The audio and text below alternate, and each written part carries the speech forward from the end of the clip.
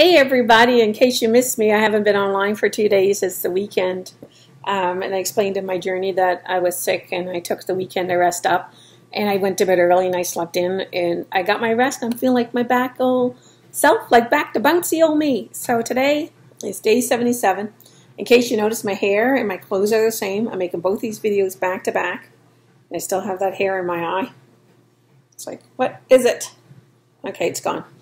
So day 77, this is 8 days of helpful habits. So today is day 5, 3 more after this. So today is all about your brain. What would your thoughts have about this? Well, you may be experiencing a plateau. You may have unrealistic expectations. You may feel that you don't have what it takes to lose weight. You may feel that many times you've tried things in the past and they haven't worked out for you. Maybe you're not thinking that you can feel motivated. So I guess I'm here to talk about putting a behavior in a positive direction, because you don't want negative thoughts, because negative thoughts will produce negative results. Positive thoughts, positive results. To manage your thoughts. Tonight, for example, maybe give you a thought. I went for a walk. I needed to get moving. And every day this week, I had a reason why I wasn't walking. I was sick. I was in bed for 3 days. I managed to make videos, I don't know how. I probably look like hell warmed over, but anyway, whatever. I don't know what made me say that. I don't know. But hey, I agree, some days I'm good days, some days I'm bad days. I know I have stringy hair, and whether you think this is a bad day or not, today was my day off, and I shower every day. This is showered hair. I've embraced my stringy hair. This is natural. I don't know what to do. It just is. That's just the way it is. So let's see what else is negative thoughts. Plateaus. One time I had my board and I didn't have the weight I wanted, the numbers I wanted, and I was expecting big numbers. And when you start your journey, I mean, my first week, I think I lost 8 pounds and 9 pounds. I have people lose 10 pounds their first week. When you're big and there's a lot of fluid, there's a lot of chemicals, expect big results. And that results will go from 8, 7, 6, like the next 3 weeks are huge. I think I lost like 20 pounds in like 3 to 4 weeks. I mean, it just was huge. It just fell off. And I have to laugh about that, because then it plateaus. And then you've done everything right. Your water, your exercise, your food. There was nothing. You're 100%. Then the scale says, whatever. And then when I have to look at it, it's like, I expected bigger. And so I did look at my journal, and I did talk to my coach. And I said, I don't know where I went wrong. I did everything I possibly could. Like, where did I go wrong?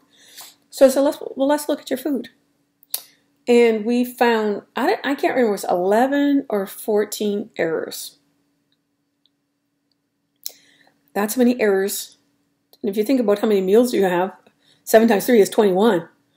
That is 2/3 of my meals I was making mistakes. And so they had to be corrected. I'm trying to think what some of the mistakes were. My cereal had sugar in it. And my coach said, go to the store, try to find one without sugar. And there was only one out of everything. Because remember, I'm diabetic. Sugar is not good for me. And so, what else?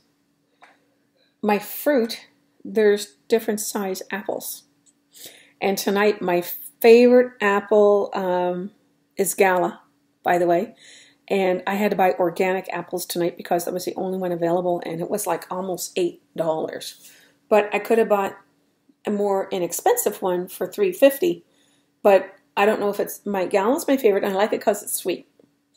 And secondly, it's because they're small. They're like the size of my hand, right?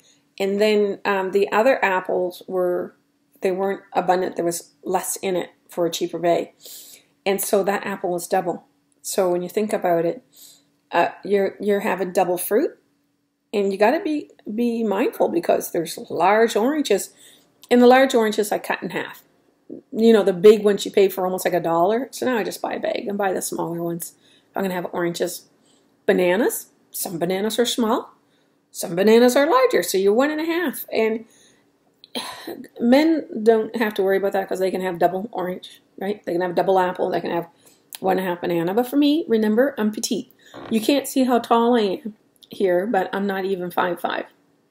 And I may look like I'm tall because of my heels, but I don't need all that food. And you got to be proportionate to where you are in your journey and your body.